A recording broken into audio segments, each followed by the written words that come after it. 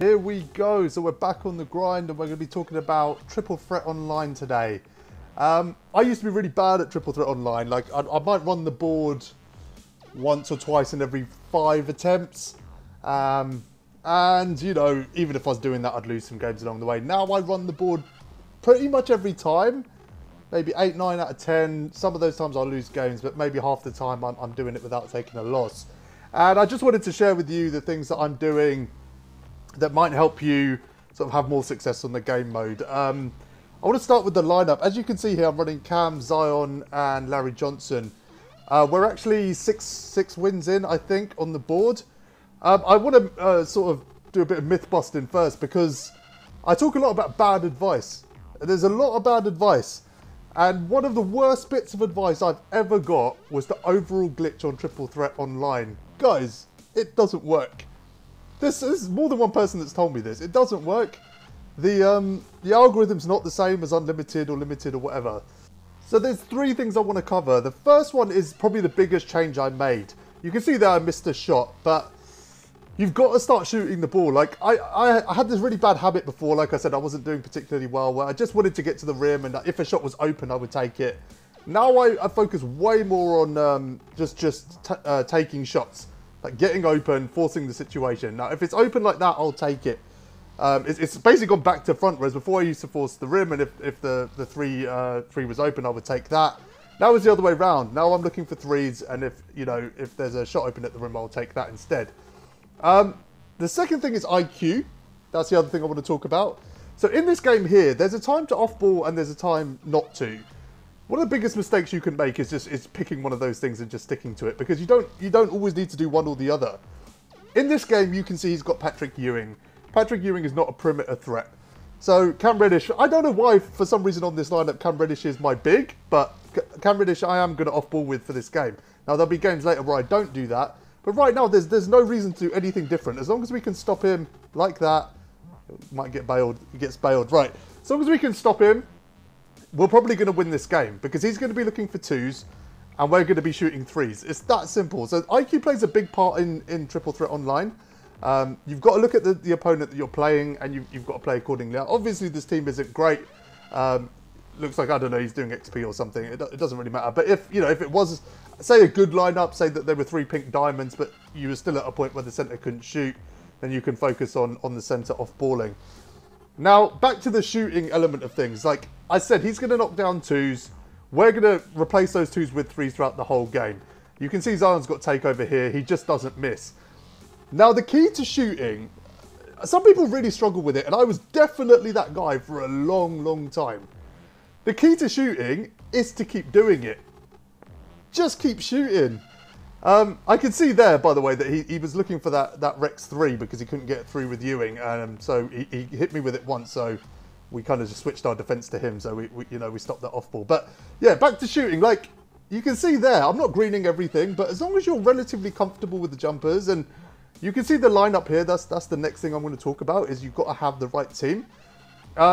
This lineup is 3 players who can defend the post a little bit, can shoot really well because I know their shot, and really a shot's only as good as that.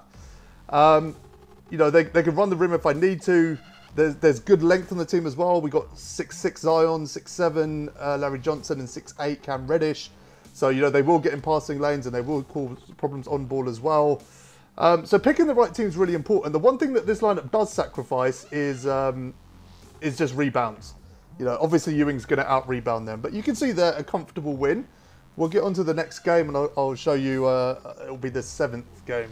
I don't know if this is the 7th game, it'll be the 8th game on this run. And you'll see, as we go through, there'll be different approaches I use to different teams. So just to recap, like shooting is just vital. Like, any game that you play that's tough, and there's so many people that would just off-ball you the whole time. 8 out of 10 games I play, that centre's sitting in the paint. We know this. So if you're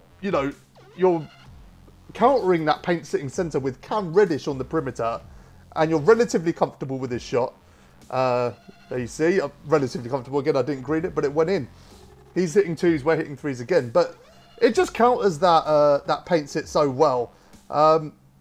He's got De'Aaron Fox, he's got Karl Malone, and he's also got Cam Reddish on his team. So you can see very quickly he's forcing his way through with Malone.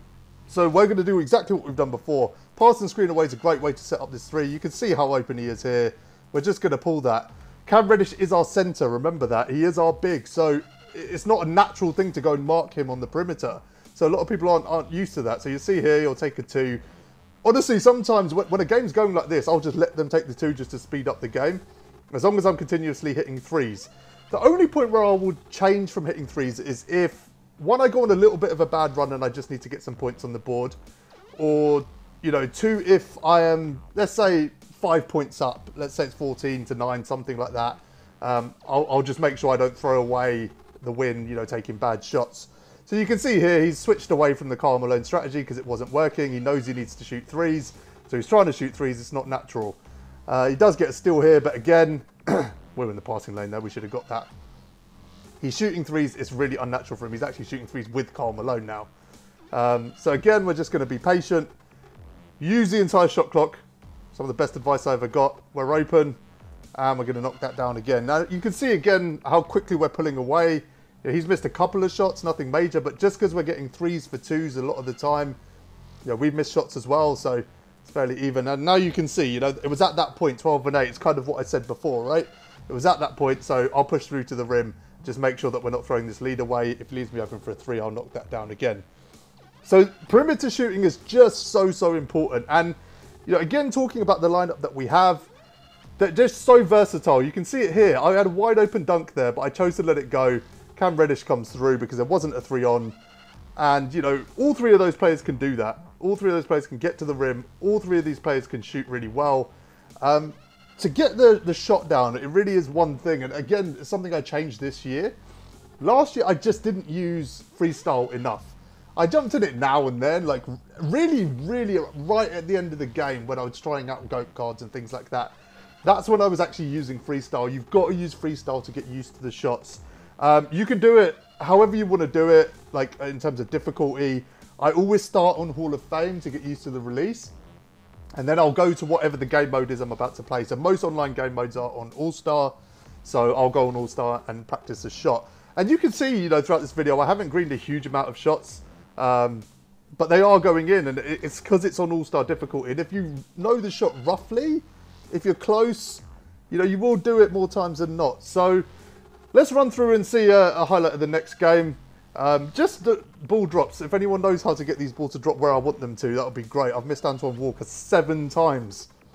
7 times. Okay, here we go. So we've got Kiki, Rafa, and Cam Reddish. So this, again, IQ is super important. We know this guy is doing XP, right? He's got Rafa and Cam, who are 2 really good players. But what is he going to be trying to do? He's going to be trying to score with Kiki Vanderway because he wants to get the XP done. So you'll see here, I'm on Kiki from the start. I'm all over him. Just so you know, this is also how you stop Cam Reddish. So he's gone to Rafa there, but that's not what he wants to do. He will go back to Kiki because he doesn't want to waste this game. So we're going to continue to do what we always do, and that's knock down 3s. You can see Cam, again, he's just backed off him. I guess he's trying to get rebounds with Kiki as well. I think that's one of the XP. But, you know, we're just going to hit that shot all day. Let's see again here. He's going to look for Kiki. We know that's coming, so we jump the lane. This is what I mean by IQ. Like, you just need to know what your opponent's doing. If you look at the first game, you know, he was struggling at the post. He switched to Rex Chapman and hit the 3, so we shut the 3 down. And then he really didn't have anywhere to go from that. Last game was a similar story. And this game, you know, it's all about Kiki. So you can see, if he takes 2 on the inside, we don't care, because we're going to be hitting 3s. As long as we stop Kiki Vanderway from scoring, he's going to have to go to a plan B, which is not what he came into this game for. It's an easy lane to the hoop there, so we'll take that as well. So again, the lineup's important. Nice bit of lag there. The strategy is super important. Like, again, this isn't a lineup where, you know, we've got a centre where we can just sort of paint it if we wanted to off ball. But we know what he's trying to do. He gets through with Kiki here. Again, it's for a 2. It's not for a 3. It's not ideal. It's not what he's looking to do. And we're still in control. You know, we're still very much in control of this game. We're up. And, you know, we've got the ball in our hands. So, again, we're just going to look for another 3. Players moving around a little bit. Sketchy. When they kind of, you know, crowd like that in the paint, just hit pass and screen away, you'll get through. It's a clean lane through. So we're just going to make sure we stay ahead. He's having a tough time with things. He's having to take 2s. all he wants to do right now is shoot threes with Kiki van der Way, but we're not letting him do that. So he's stuck at the twos. Again, we clamp him up. That's a good block. He gets blessed. Now he probably will hit a three now.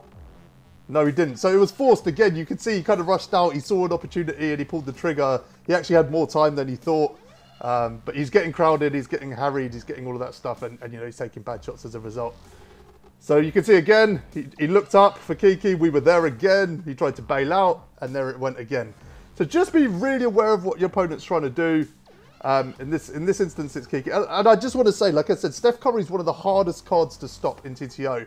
If you run into like a Steph Curry, a Blake, and I don't know, a Giannis, it can be really, really difficult to stop them. I'm not telling you this stuff's going to work every time. It's just going to make you better at it.